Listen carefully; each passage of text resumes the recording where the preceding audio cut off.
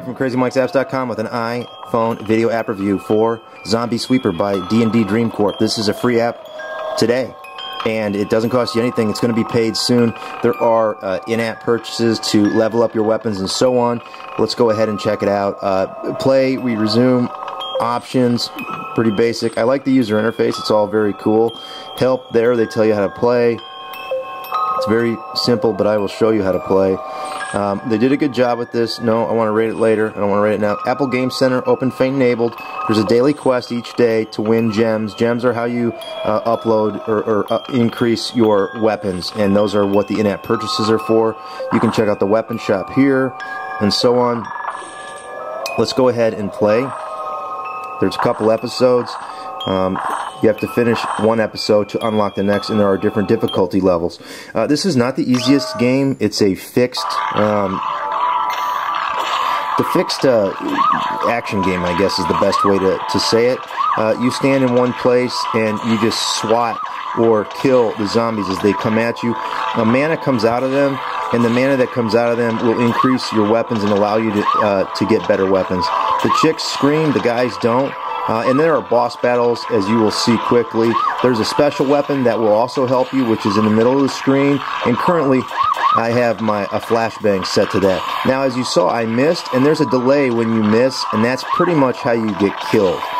This game is a game where it just goes on endlessly until you get killed. I want to get the samurai sword, so I'm waiting for that. There's the boss guy. He's got a indicator of how long it's going to take me to kill him. He's pretty aggressive. You can see him bopping around in the background. Up here are up there are my souls, and those are what will help you to get your weapons upgraded as well. As you can see, I'm hanging in there. This guy doesn't give up, and I missed for a second there. He's pretty aggressive. If I can make it past here, I'll get the samurai sword. He gets red and he gets crazy.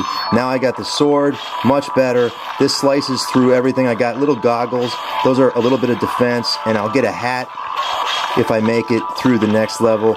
Sometimes the zombies wear hats or pans over their head, as you can see, and usually with anything else it'll take more than one slice, but with the samurai sword, which is covered with blood, it only takes one slice.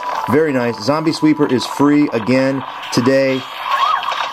Get it while you can if you're into this kind of stuff. I like it. It's a little difficult, but it's fun if you can make it past several levels. That's the boss battle again. Until next time, this has been Crazy Mike from Crazy Mike's Apps saying hang in there and keep slicing. This guy's pestering me. Stunned him. Now he's pissed. He's turned red again. Sweet. Now I got a hat. As you can see, I'm jamming. Until next time, this is Crazy Mike saying see ya and hang in there.